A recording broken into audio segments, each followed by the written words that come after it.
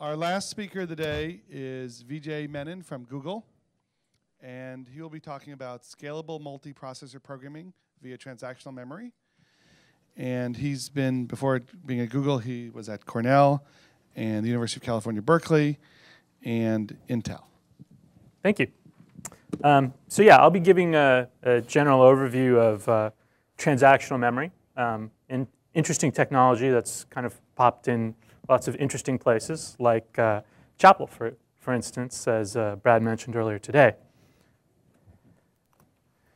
So a lot of the talks today have focused on this notion of scalability over large-scale distributed systems. But scalability is really not just limited to those systems anymore. Modern multiprocessors, or modern processors, now have multiple cores. And this is just a natural result of the power and performance challenges that hardware architects are facing today. And the current trend suggests that we're going to get yet more and more cores on a given die. So scalability is really not just about servers, but now also about what we generally consider as clients, desktops, laptops like this one, and even increasingly, I think we're going to see mobile devices with multiple cores on them. So good performance on these systems is now going to require that we be able to write scalable applications that really utilize multiple cores. So we need a way to program these systems, and there is a traditional model that has been out there to use for these kind of environments. And that's basically threads and locks. So the general idea is that we have multiple threads of execution, for example, one per every core that we have. We have some sort of shared memory to communicate between those cores, and we have locks to coordinate access from multiple threads to shared memory. Great, except this is kind of difficult to program, as we all know too. In general, fine-grained locking is required if we want to have any kind of good scalability over this kind of a model.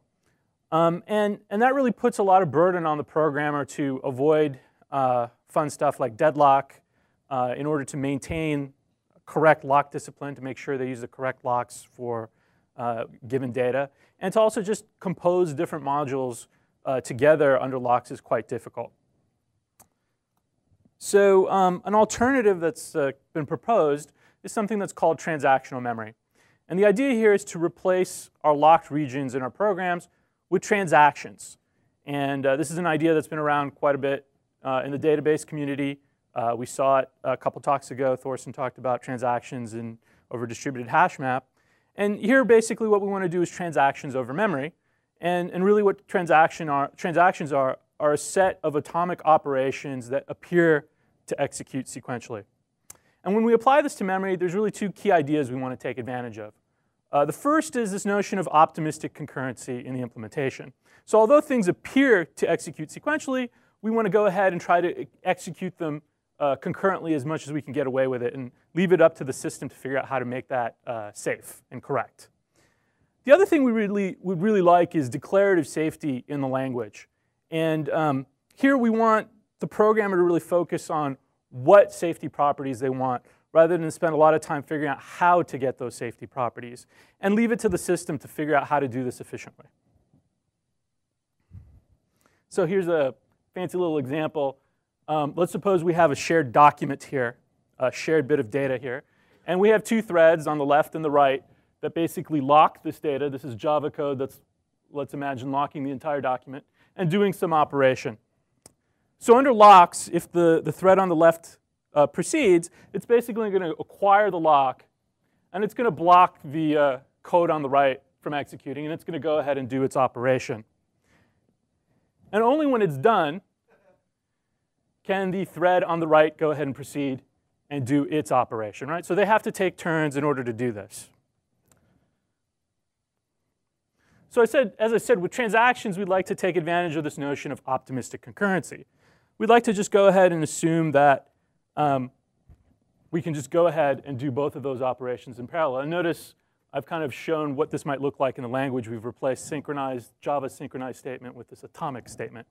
And we go ahead and do both simultaneously. In this case, everything's great.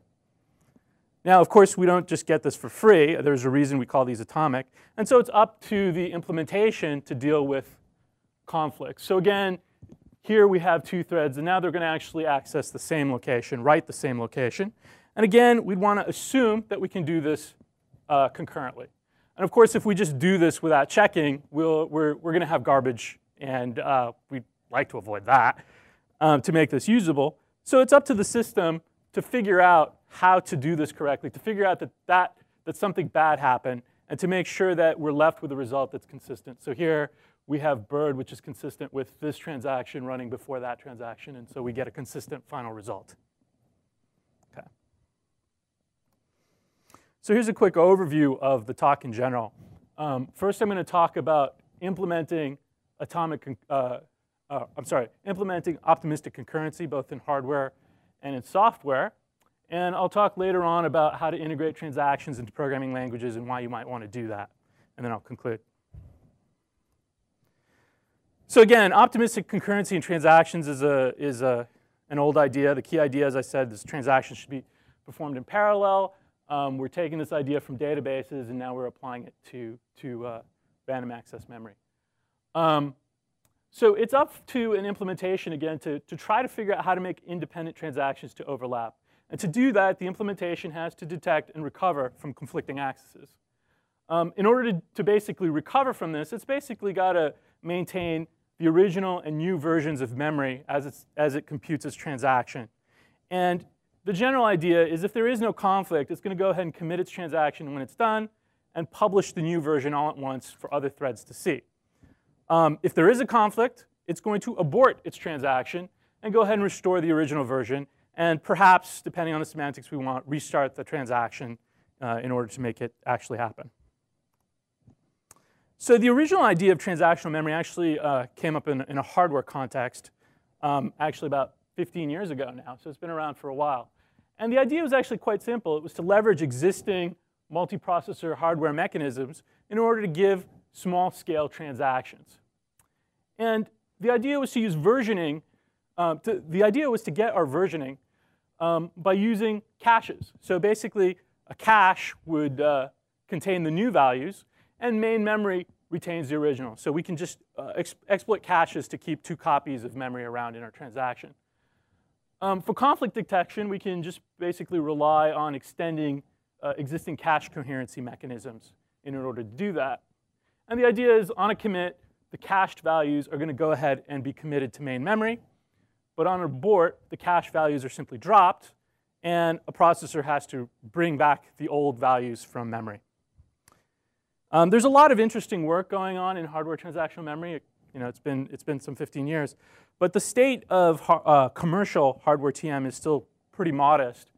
The two best-known examples are Azul, a company that produces large-scale Java-based servers, over 500 cores, I think they're recent machines, uses transactional memory under the hood. So they don't actually expose it to the programmer, but they use it as a way of actually more efficiently executing locks.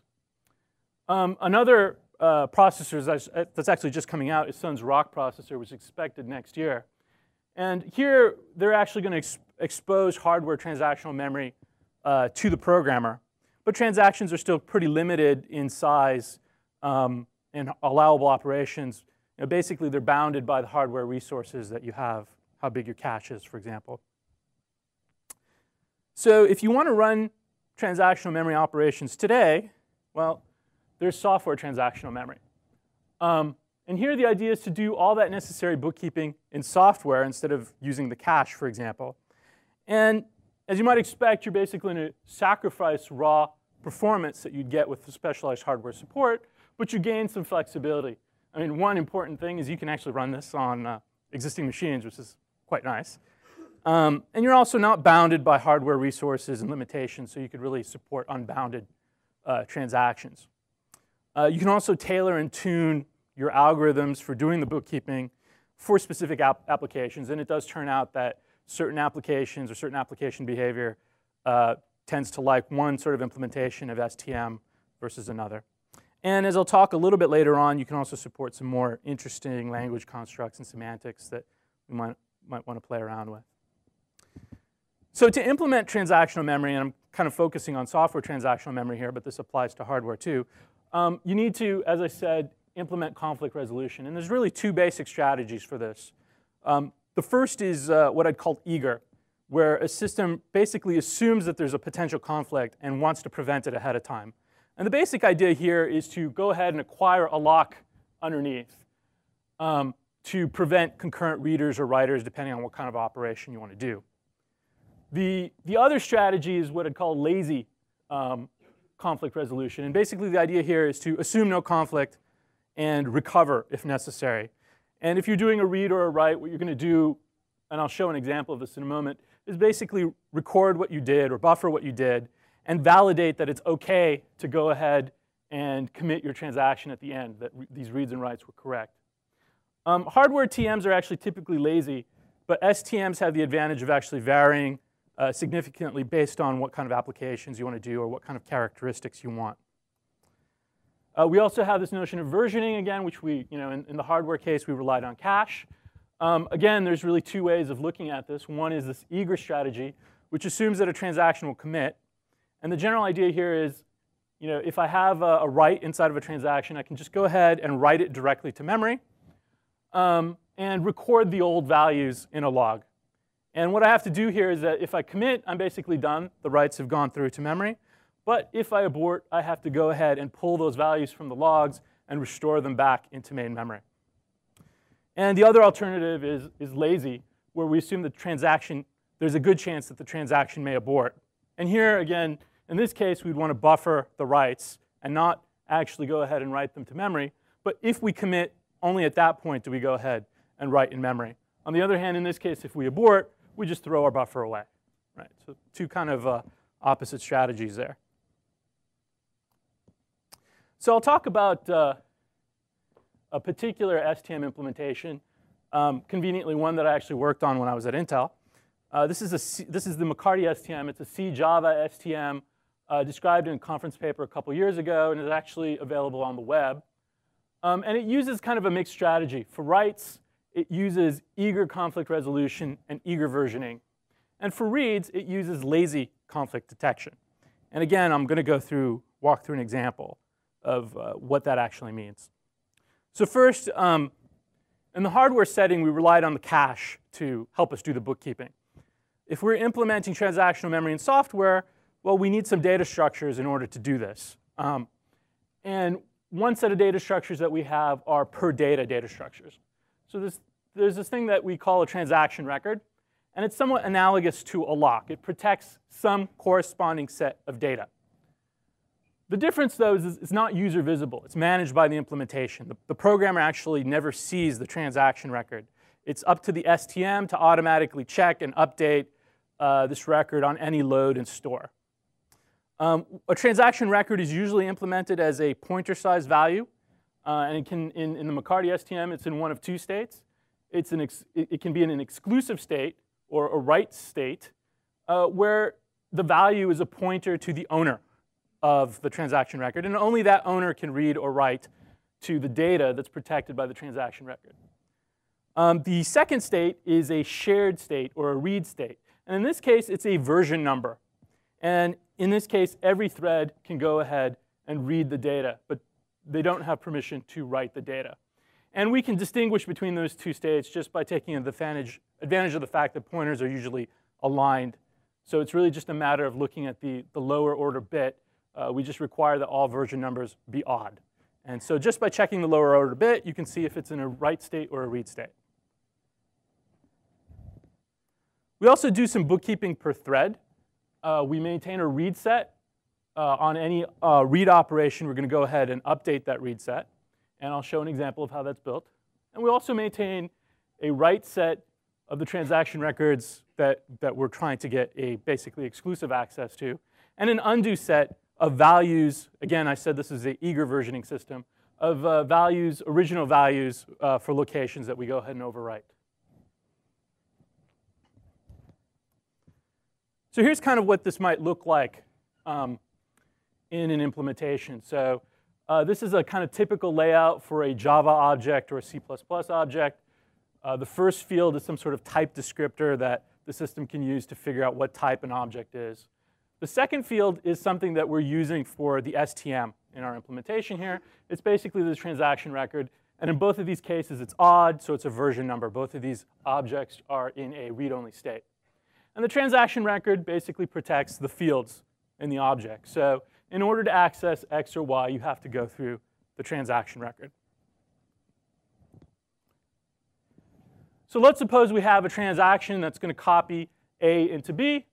It might look like this. We use an atomic statement to say that we want this to be a transaction. We go ahead and copy one by one the fields X and Y from A to B. What I'm not really showing here is there's the magic under the hood. It's sort of up to the system or the compiler to figure out that it needs to do some STM operations. So in Java, usually what you see as a load is not just a load. When you do something like a.x, you usually check to see, well, is it null? Is it type safe? And so on. And we can actually just modify that to also say, OK, and inform the STM that I'm reading a.x. Right? So when it reads a.x or writes to b.x, it's going to do some bookkeeping to the STM data structures. Now suppose I have a concurrent thread, thread 2 over there, that's going to read b. And both of these things are executing at the same time. Well, if we get the semantics right, there's only two valid results. Either thread 2 executes first, or appears to execute first, and we read the values 0, 0, or thread 2 executes second, or appears again to execute second, and we read the values 10, 20. If we see a mix of those two things, we've got incorrect, inconsistent behavior. So let's imagine we're actually executing this in an STM. And again, we're going to use this notion of optimistic concurrency and go ahead and execute both of these things at the same time. There's going to be some arbitrary interleaving between these two threads. And again, I mentioned the read set, write set, and undo set. We have these sets for each thread. So I'm going to show how these sets are built up as we execute. So let's imagine thread 2 executes first. It reads b.x and sees the value 0 over there in b. And when it does it, it also appends to its read set the tuple b, 1. So it's recording what object it's read, and it's recording the current version number of that object, which is 1. Okay? Now let's suppose we start executing A. Same thing, we're doing a read operation. Again, we append the read set with the object A and the version number 7. And the value of temp is 10, as that's the current value. Now, when we write to b.x, we need exclusive access of b. Okay, so now we're going to change b from a read-only state to a read-write state. And the owner of b is going to be transaction 1. So we go ahead and overwrite that record slot with a pointer to thread 1, basically. And we append the write set with b and the version number it used to be at. And again, we also append the undo log in case we need to abort this transaction. We're going to have to go rewrite b.x with 0. Okay? And let's keep going with A here. It's going to read a.y, which is also going to append to its read set and read the value of 20, and write b.y. In this last case, b is already locked and owned by thread 1, so it doesn't really need to do anything.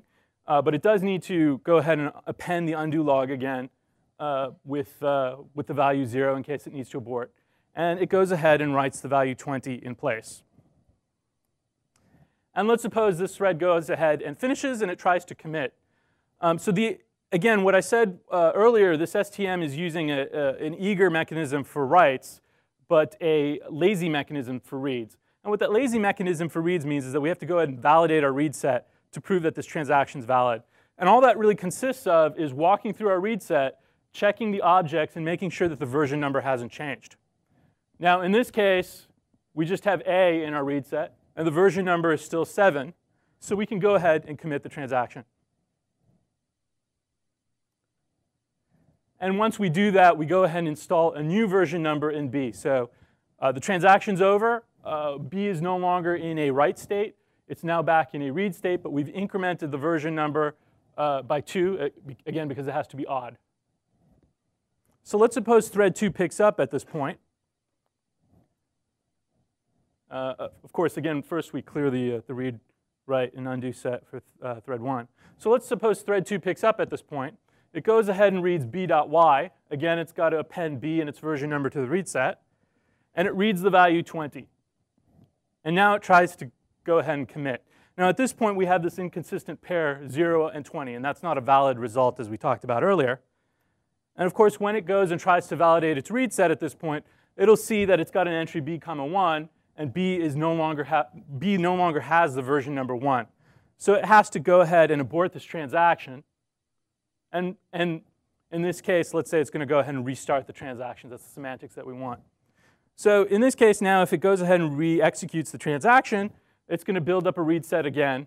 And in this case, no conflicts. The read set validates, and we can go ahead and commit this transaction. And we get the values 10 and 20. So that's generally how optimistic concurrency works. Again, there's a lot of sort of variants on STM algorithms. That's just one, but they all have sort of a similar flavor to them in some way, using a mix of eager and lazy techniques. So now I'm going to talk a bit more about transactions in programming languages. So a major value of transactional memory is not really just raw performance or scalability, but really programmability. And what excites a lot of people about transactional memory is that it offers a much simpler programming model compared to locks. For one, it's declarative versus operational. As you saw in our examples, you don't have to say what lock you want to acquire anymore. You just say, this body of code is atomic, go figure it out. It's also composable in a way that locks aren't. If I just happen to have operations 1 and 2, and I say I want this to happen as a transaction, I can just wrap atomic around it. I don't have to, again, figure out what lock to acquire. And that can be very, very nice if I'm using fine-grained locking. In contrast, if I'm using fine-grained locking in operation 1 and operation 2, if I want to compose those together to be a larger atomic operation, it's very hard to do with locks in an efficient way, an efficient, clean way. Also, transactions give stronger guarantees that are really closer to what programmers really want. When programmers use synchronized, it turns out usually they want atomic semantics, right? And if they just use transactions from the get-go, they get some nice properties. They'll get deadlock avoidance. Usually programmers don't want to have deadlock in their program. And they also get some of these nice atomicity, consistency, isolation properties that Thorsten mentioned earlier today. And those are the ACI of the ACID properties that we have from database transactions. So very quickly, atomicity basically gives us this appearance of instantaneous execution, right? Either everything happened or nothing happened. Consistency enforces the validity of the memory state. So we showed an example of that a little bit earlier. With consistency, we enforce that memory is in one state or another and not in some kind of inconsistent, unexpected state. It also gives us isolation. It prevents observation of intermediate state by other transactions. And finally, it doesn't actually give us durability. This is usually one thing we give up with memory transactions, because unlike disk, RAM is really just not intrinsically persistent. So we usually just talk about the ACI properties when we're talking about memory transactions. So here's an example of why atomic is easier to use in a language than, say, synchronized. This is kind of a distillation of an earlier version of the string buffer class in the Java class library. Here we have this append method that takes one buffer and appends it to this buffer. And it's a synchronized operation. And this was actually basically in a similar form in the class library. Well, it turns out, you can take a look at this code, it's actually not thread safe. And kind of the key point here is just because I declare something synchronized doesn't make it thread safe. So I'll give you guys a moment to see if the bug pops out at you.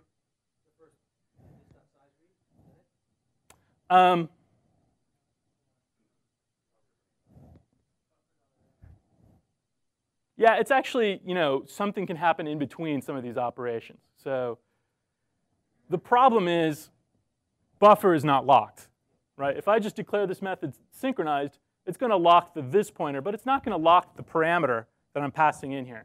So it's perfectly legal for some other thread to go ahead and take a lock on buffer and start changing it right at this point. right between when we read the size and when we start copying out of it. Okay? And if that happens, another thread can change the size, can do a lot of different things to it. And doing the append may actually lead to inconsistent results, or even generate an exception in this code, right? So you would not expect an exception because you looked at the size, you thought you computed the right size, and you thought you're only accessing valid locations in that buffer. But if it shrunk in the interim, you might get an array out of bounds exception when you do this. Okay. Now, if we go ahead and use atomic, we're basically leaving it up to the implementation to figure out what to protect. And it's going to try to protect everything that's accessed here.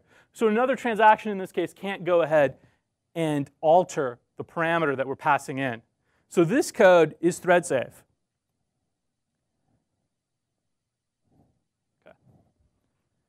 Okay. Let me go over a couple other sort of things you can get out of having transactions in the language. Failure is something that in a locked region can lead to inconsistent state. So if I'm synchronizing, again, this method, let's imagine it's doing a transfer from account 1 to account 2 of some amount. Well, I might write the code to basically take amount out of A1 and then append or add in amount into thread 2 using these set balance and get balance methods. But let's suppose thread A2 is invalid for some reason, and one of these second operations throws an exception. If the second statement fails, well, then in this code, we've already gone ahead and executed the first statement. So the amount is still withdrawn from A1. We might throw this exception. And basically, this amount value has disappeared into the ether. We're kind of left in this inconsistent state. Now, transactions can provide better consistency guarantees to the programmer. Under this sort of failure or abort on exception or error semantics, what we'll say is that if the transaction aborts, we're going to go, if the transaction generates an exception, we're going to go ahead and restore the original state. So the semantics under here is that if we throw this exception on A2, we're going to go ahead and roll A1 back to its initial value. We're already doing this bookkeeping anyway. We might as well take advantage of it to provide nice semantics to the programmer. And if this thing throws an exception, basically the transaction really never happened, at least as far as effects to memory are considered. And A1 still has its original value. So that can be a nice thing, a nice tool that a programmer can use to make sure that their data stays in some sort of a consistent state.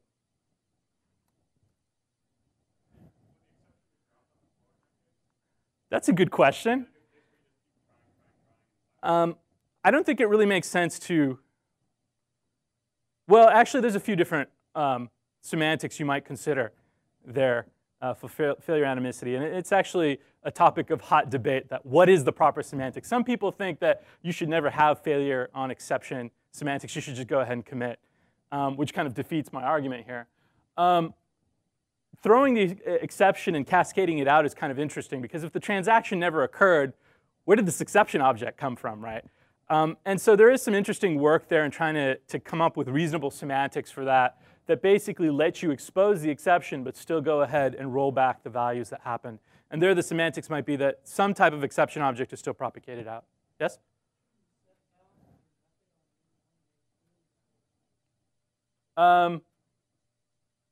Yeah, probably.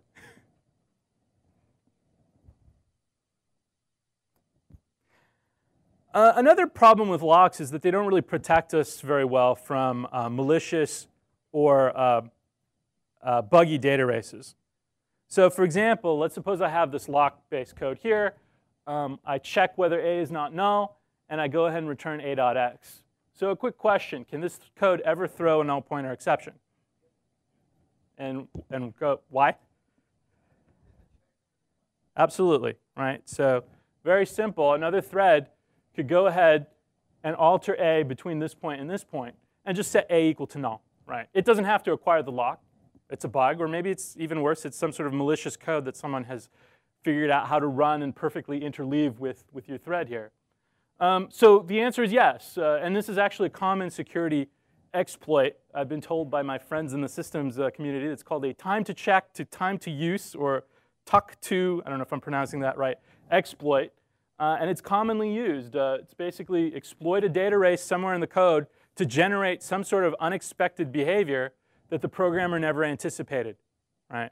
And so you can generate an exception. That exception will cause some behavior that perhaps the original programmer didn't anticipate and lead to other sort of security holes in the program. Now, transactions in this case can actually provide more secure behavior. Under strong isolation, a transactional memory implementation will prevent another thread from violating the isolation of this code. So this thing is really guaranteed to be atomic. No other thread can interfere with it. And in this case, the null pointer exception cannot be thrown. A non-transactional thread, let's see, this should say that under strong isolation, a non-transactional thread cannot interfere with a transaction. So this is a nice property to have.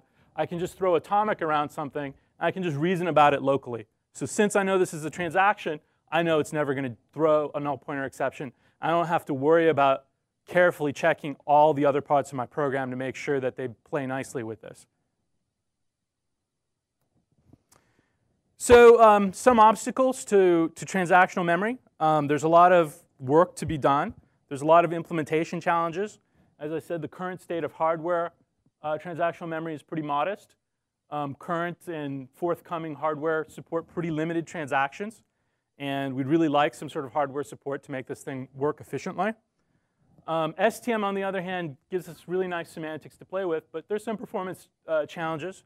There's some overhead if you're doing this bookkeeping on reads and writes. And people have worked pretty hard to really get this down from a factor of, say, 10 to now really just 20% or 30%. So it might be actually viable in certain situations. But large transactions are also problematic for a couple reasons.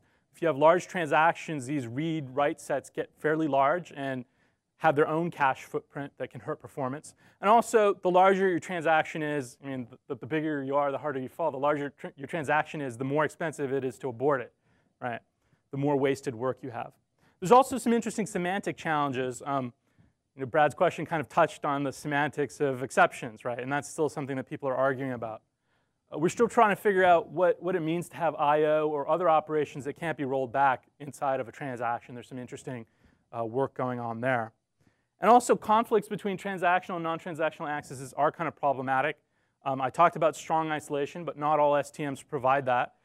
You can kind of think of this as a difference between memory and databases.